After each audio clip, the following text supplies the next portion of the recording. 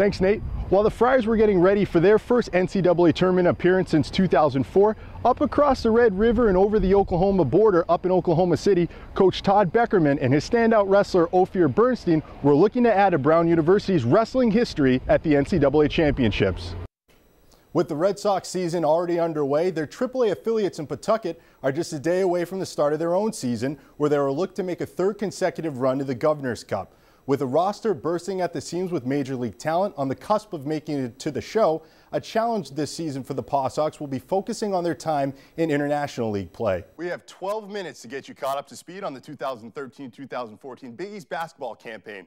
We've got no timeouts, no fouls to give, but the possession arrow is in our favor. Let's dive into some highlights. Hello and welcome to the historic Morgan Bowl for the 109th Turkey Day Classic as the 7-3 Marlboro Panthers come to town to take on the 8-2 Hudson Hawks. And if that pregame video didn't give you the chills, the temperature here will, as it's 30 degrees at field level, with the wind chill dropping us down to about 15 degrees at kickoff this afternoon. Though there's more at stake than just inter-county bragging rights in the infamous Mr. Macedo Winter Hat Trophy, as both teams come in unblemished at 4-0 in the Midwalk Conference. Coach Todd Beckerman and his standout wrestler Ophir Bernstein were looking to add to Brown University's wrestling history at the NCAA championships. March 21st, day 2 of the NCAA tournament. Ophir Bernstein was just one hard win away from reaching his season goal. It's never easy at the NCAA tournament. Every guy's tough. It's a clean slate. I think that's the biggest thing. Everyone's 0-0, and whoever's going to wrestle hard for the 3 days there is going to win. I was seeded 12th and top 8 All-American.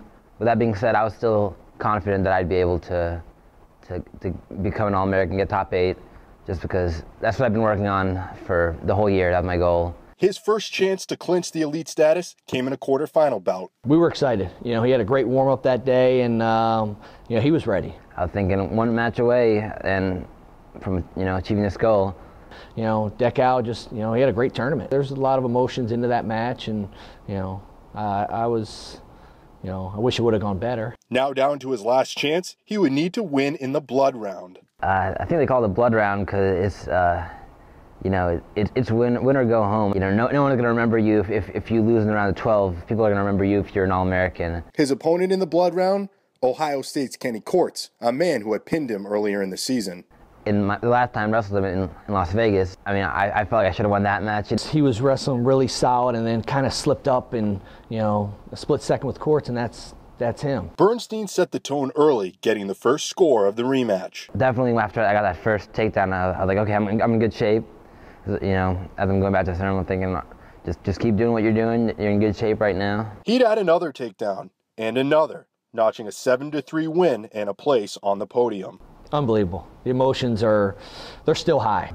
It's just something that you work for pretty much your whole life. When you're a little kid at home watching the MCAs on ESPN, and thinking, oh wow, that'd be really cool to wrestle in that tournament, get top 8, get All-American, and when I grow up, this year actually achieving the goal that I had throughout the whole year is just the best feeling. With his 8th place finish, Bernstein becomes just the 4th All-American in program history and the first since 1998. He'll be back next year looking for that top spot at 184 pounds. From Brown University for Ocean State Sports Update, I'm Jared Ware.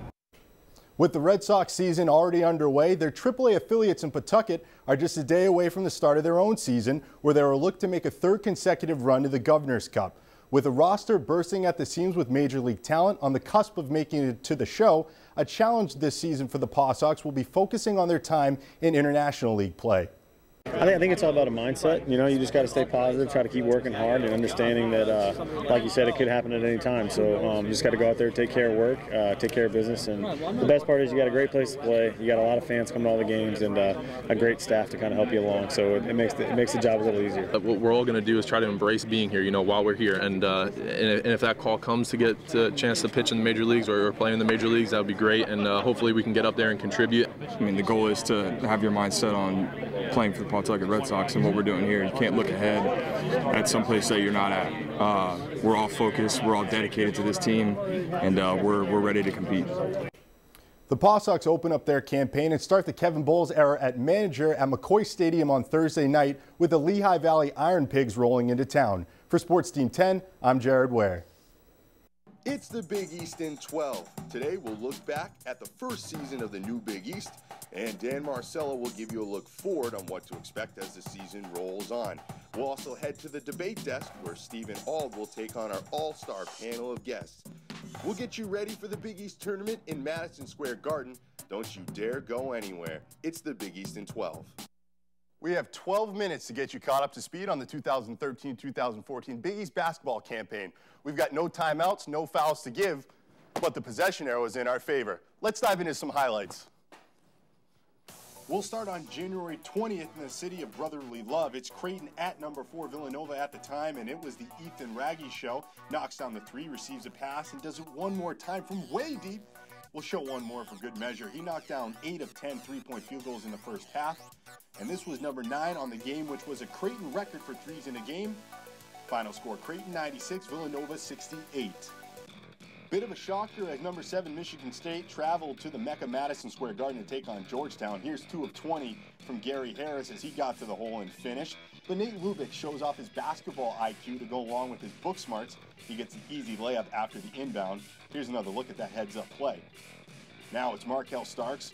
After giving the ball off, gets to the hole and jams. Georgetown was up 5, and Coach Thompson III was loving his play from the Hoyas. After a loose ball, Jabril Trawick out front, 30 seconds left with the jam, the exclamation point, and the Hoyas pull off the big upset during their rough season, beating Tom Izzo and Sparty 64-60.